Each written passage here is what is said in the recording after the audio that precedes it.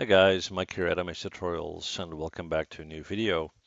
All right, in today's video we're going to do part 2 of basics of animation for those of you who just started out in Maya or are new to the animation features in Maya. And we're just simply going to create a scene that involves some animation just to get the hang of it, okay? And like I mentioned in a previous video, we're not working with rigged characters, we're just working with basic objects that we're going to move and so forth. Okay, so first we're going to create a kind of terrain for our object to cover, if you will.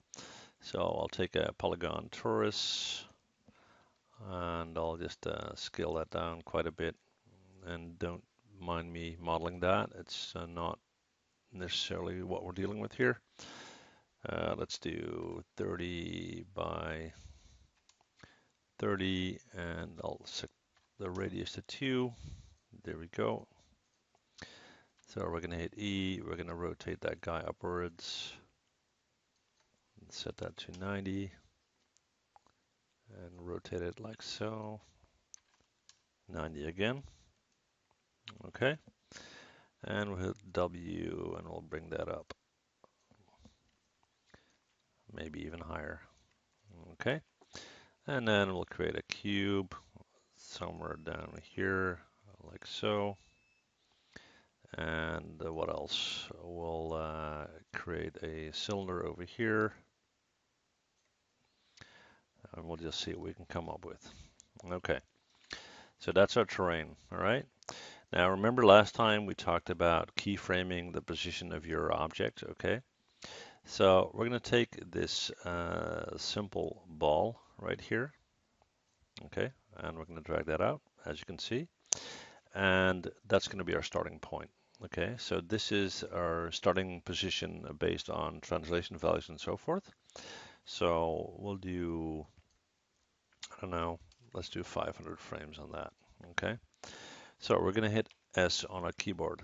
So just select that guy and hit S. There you go. It's keyframed. And now what we're going to do is we're going to have the ball jump through the hoop, hit this, and then from there make an impossible curve, bounce back here, and roll out that way, something like so. Okay? And it doesn't always have to be logical, just as long as it's fun. Okay? There we go. So we need to move it up here. Now, if we defined our ending point on this platform here, it wouldn't go through the circle. So that is kind of what is called in-betweening.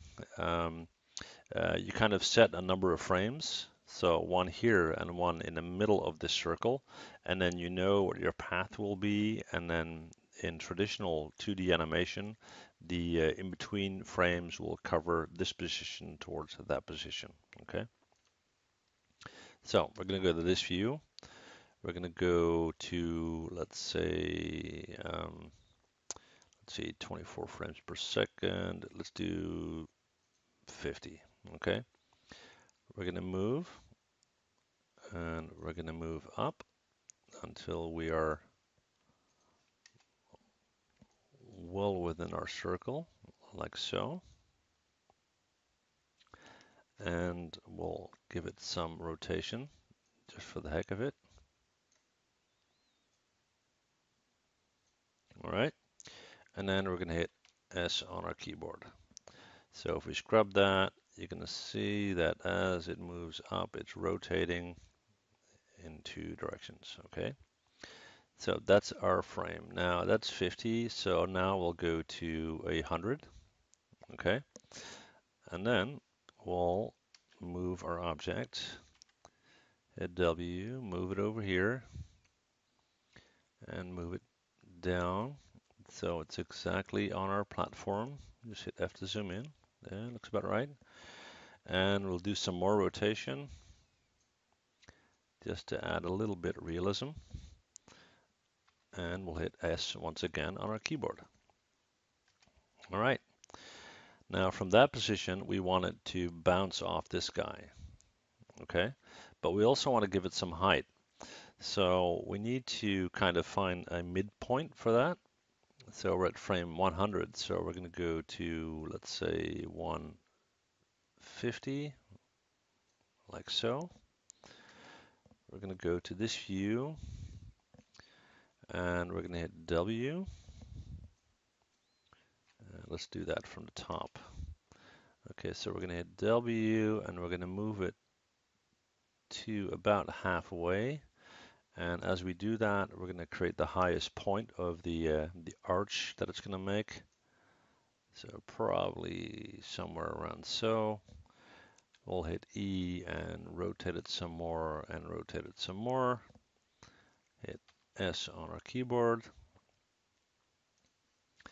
And then from there, we're going to move on towards our object.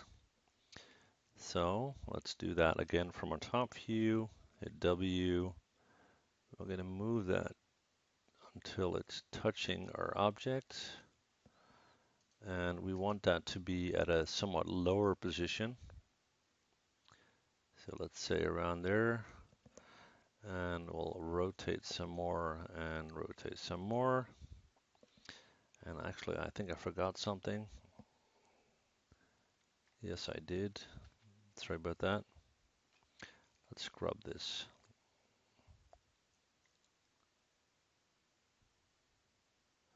Okay, so that's our midpoint, around 150.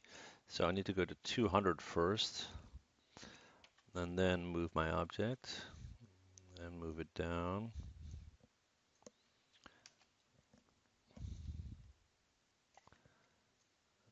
Move it to this guy. Let's just see how close I am. Like so. Height-wise, that's about there. Give it some more rotation. And once again, hit S to keyframe. And then our last move would be from there. So let's go to, let's say 250. And we'll move it out here. Over there. And we'll move it down back to our ground plane, like so.